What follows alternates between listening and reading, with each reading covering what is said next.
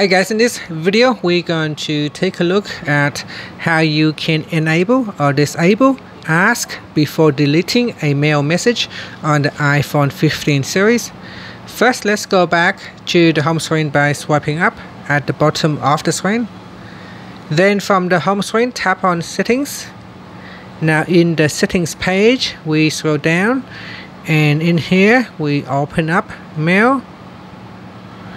Next, go down and go to the messages section, then tap on ask before deleting. Tap on the toggle button to switch it off or turn it on. Now if it is turned on, you can see here if I go in here and if I try to delete an email, it will ask me. So it asks me, do I want to go ahead?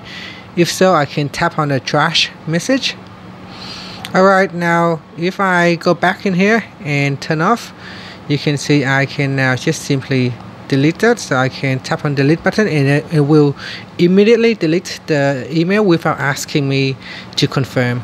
And that's it. So that is ask before deleting. Go in here and switch it on or off as required.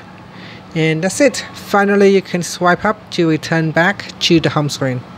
Thank you for watching this video. Please like and subscribe to my channel for more videos.